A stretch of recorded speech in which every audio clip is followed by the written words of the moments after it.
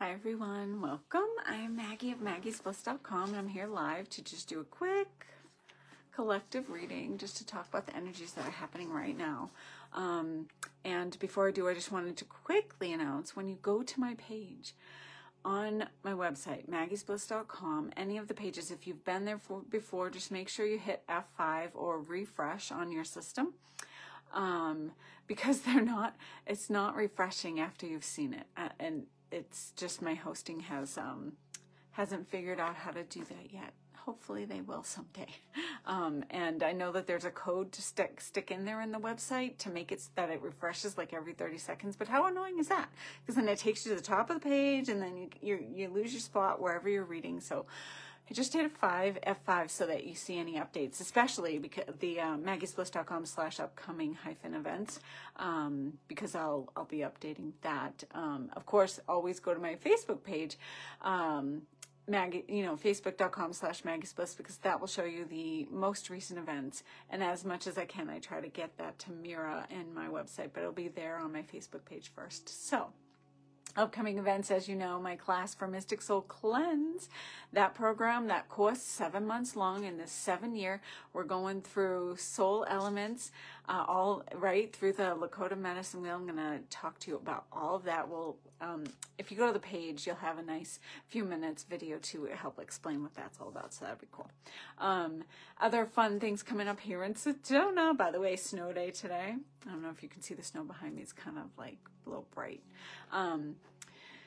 So February 10th, I'm going to be at a vendor fair at Courtyard by Marriott in Sedona for a few hours that evening. So come see me. You can have a mini session with me or just come check it out. And also there's music for the Vendy Psychic Health Fair. So come on in, enjoy. Then March 17th and 18th, spring equinox. So it's a Sedona spring equinox renewal retreat I am offering with Melissa Brace. Coming together, we're going to take you to the vortexes. We're going to offer attunements. The first day is all about release and shamanic extraction by me. Then you get the second day where you're receiving the attunements. We're going to Kachina Knoll on the first day for sure. If another one pops up for that first day, we'll see, because right, it's always channeled and in the moment, and we do what is called for each group, whoever's coming in, so we tune into that energies. So the second day is the renewal aspect, so you'll get some beautiful activations on that day, taking you to fairy vortex forest. So that'll be cool in Sedona. So beautiful energies. Come join me for that. And then we also have here I have in May, it's during the Pleiadian lineup, so it's going to be extra powerful for that galactic alignment. It's always more powerful when you have a cosmic event of some sort, a nice celestial event. So May 20th is in the middle of the Pleiadian lineup, where the sun, the star, and the moon are in a straight line of energy. Happens twice a year. And I am offering a Sedona Starseeds Masteries course that day. You're going to receive all 4 star rights. I have many more cosmic light code activations thereafter, of course, that have come in, but these are powerful. These start with your soul star right, and that aligns you to your soul's lineage. We were right, like we were born outside, like your first incarnation. Was it Earth? Earth is one of the many starseed planets. We're all starseed, so come enjoy that. So we have Soul Star, then we have the Lyran Triple Infinity Abundance, right? And that's connecting to the Lyrans, the manifestation, the abundance, the prosperity, and you get attuned. Then we have the Pleiadian Golden Woman Path, right, which aligns you to this 5D, especially assisting others as well as yourself in regions crossing over. When it's time to cross over, to connect your energies to this 5D golden ribbon, a thread that is very ancient and powerful, and many have connected to it to assist you in jumping forward as you cross over to the other side, to 5D and above. And then we have the Pleiadian Kotakuna Carpe, right? Very ancient right as well. So you'll be receiving that. So that'll be powerful. And there'll be more. I am looking for a good date to offer Reiki 1, 2, and 3 master teacher for those called to that path. the healer's path, and then also IET, integrated energy therapy with the angels. So I'm like working to see where those will fit properly and what resonates, but I am called to offer those, right? And I have them as a one-on-one always. So you just let me know. So I just really wanted to mention that very fast.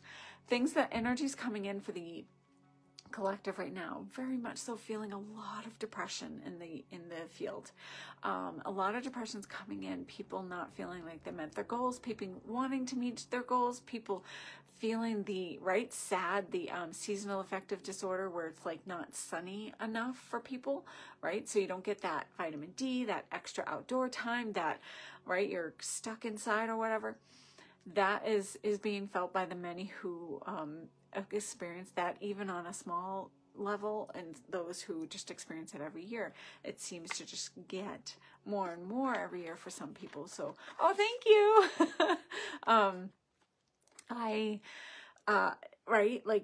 My family members, I know, like for me, moving across the country really helped, because in Rhode Island, it just started to be overcast like half the year, and I was like, it's too much. But really, it was even more than that. I was called to Sedona, of course, but in Rhode Island, like the winters were like 3, 4, 5 months, and then it's like, then there was one year where the summers it was raining all the time and overcast, so it was like you never even got that. Right, you got it, but it wasn't like to the level that you're used to. So it was like, oh my gosh, lots and lots of overcast. So that will affect. But like that depression's coming in, and I mentioned this before. So it's just being mindful of your energies. And then, yes, message for myself too. Be mindful of what you're eating. Food will drag your energy down. There are foods that will uplift your energies. In general, obviously, the stuff that's not processed. So work with your energies, and even I'm being guided. Take that food journal, write it down. Thank you, Tracy. And write down what you're taking and what makes you feel good after, and what drags your energy down. And if you're having symptoms of things, start to see what that's about, and like check in with your energies, be present, right? So food's huge with aligning to your energies in a proper way and uplifting you. So find those, oranges are great, they're joy energy too, and lemons are high in vibration, so start your day with some lemon water. That's what I'm doing right now. Went from celery juicing for 3 or 4 weeks, and now I'm in lemon water in the morning first. But you do the things, and of course, Medical Medium has an amazing book and several books with recipes to help you. And I love his the Medical Medium's Metal Detox Smoothie. Blueberries, strawberries, blackberries. Yeah, I love it. So look at your food. Look at your situation. Are you in a situation that's like, oh, no, I don't like this? And then start to take those steps, even if they're little ones. And then it starts to uplift your energy, like you're searching and you're reaching for those goals, and you're going to get there.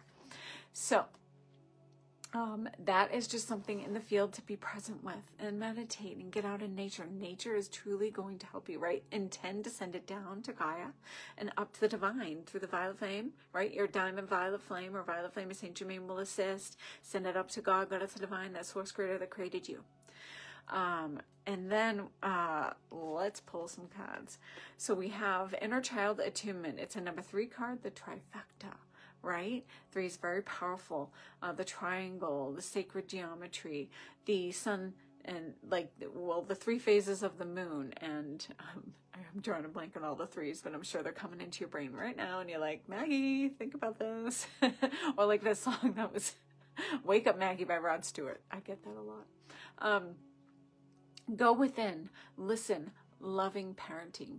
So yes, there is a lot of beautiful children that need our high vibrational guidance. And so it's just tuning in, and what do they need, and how do they need it, when do they need it, because they're uplifting our energies just by being here. And then we're guiding them and doing our best as, light workers and as people that are awake to share the truth, and not the old past patterns and limiting beliefs that have occurred through the field. We're raising our vibration. Maiden Mother Crone. Thank you, Alicia. That was the one. I was like, that's the one I always say. Maiden Mother Crone, powerful 3s. Those phases are important. So this is also very much so us. your inner child. So allowing your inner child to have a voice, but then also know that your inner child, throughout our lives, we kind of become aware of it as we grow up, that our inner child is really bringing in some shadow stuff that we need to deal with. So allow it to have its voice. Go into meditation, tune into your inner child and say, okay, thank you for keeping me safe and allowing me to process this in that whatever unhealthy way that was. But guess what?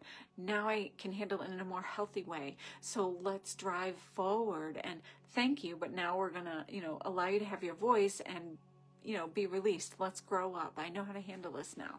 So listen to your inner child and allow the joy of your childhood, right? That joyful innocence to step forward always.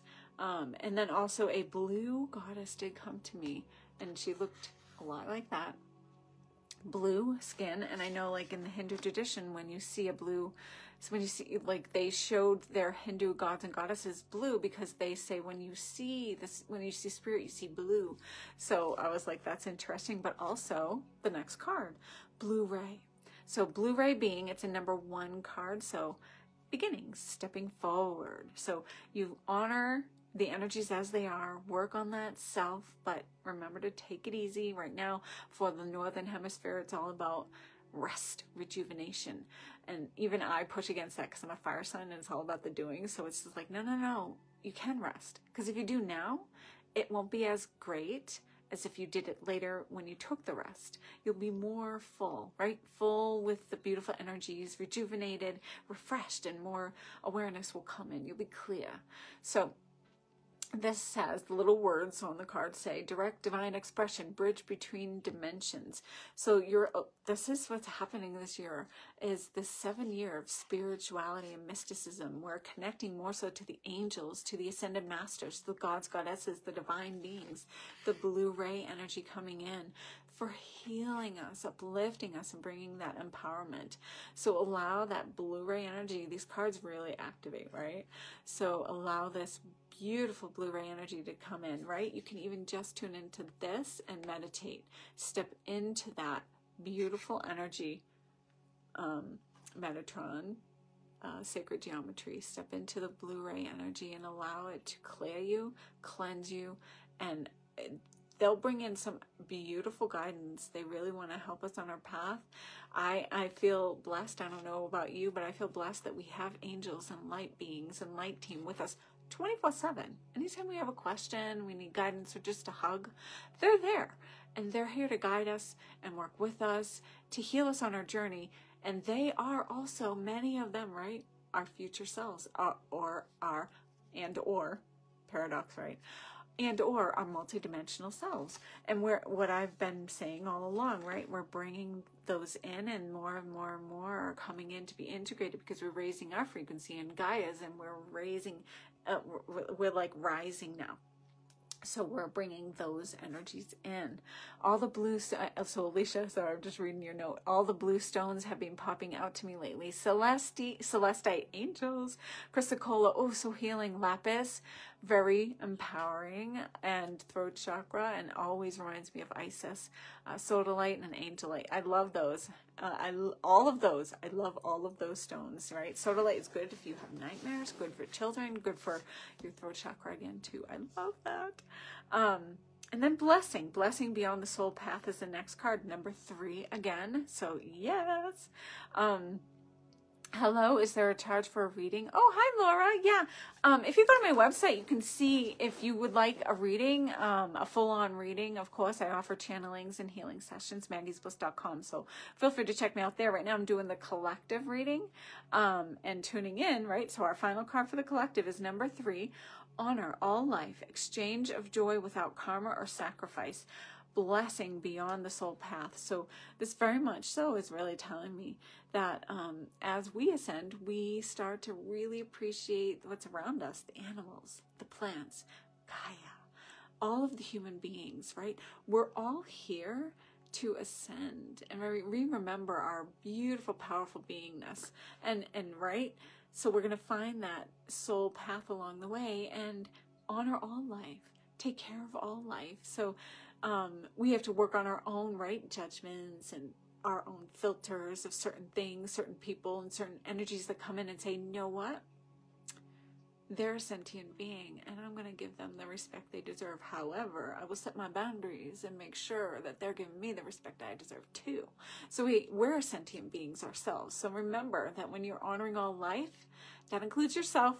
So the negative thoughts, the horrible eating, the and all the things that we're like, oh, I'm not pretty enough, I'm not good enough, I didn't do that. You are good enough.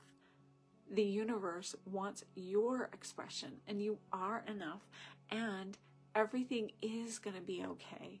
We are heading towards beautiful, like there's so much amazing freedom that's coming in. We had the Aquarius new moon, powerful super new moon that came in. Those energies ushered in our new year for us in a powerful new way, and hopefully you took an advantage of, you know, setting your intentions. You could still do that.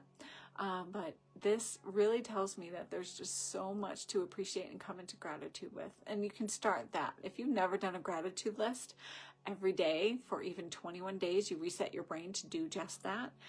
Do one. Set it so you do 3 things you're grateful for every day. And if you're like me, you can't stop at just 1 or 3, but you do that and you start to reset your brain to see more of that, and you attract more of that to you. And I didn't mean to pull another card, and yet I did. Where did it go? Oh my gosh. So this came in. All right. First, another card just popped in while I was looking for the right card, right? So 7, spiritual number, our year, fullness of source, enough for all, open, abundance. So we're bringing in the abundance, and as you tune in, you honor all life, you work in the flow. Water is huge this year, water in the flow, and that's why my, last year for the first time I picked a word of the year, Monet, which equals love, and I had lots of energies and lessons and things that really helped me tune into that vibration. And this year I said, okay, I'll keep going one more year and see how it goes. And flow like water was what came into me. So chills with the abundance card, right? Because guess what? There's more than enough for everyone, and everyone deserves it. And the more we accept the abundance for ourselves, it gives others permission to say, hey, I could be abundant too. And then when you see it in other people, but not in you, like you're seeing lack, that's not a good place to be. Instead, when you see it, you start to realize that, oh, that's a mirror reflection. That is amazing. We can be happy for others and their success, and for ourselves and wherever we are. And when we're happy for others and their success, it just flows. It flows for them, it flows for us. And as they win, we win, right? And so we're all one. We're all going to merge together. So it's like we want everyone to come into their true light awareness and their true soul's mission, their path to have abundance, to have love, to have peace, tranquility, to have excellent health. Everyone is deserving of abundance and excellent health, and in money and prosperity and peace and joy. So then I didn't realize another card is coming in that I love. So I connect very much so with the Crystal City beneath Sedona.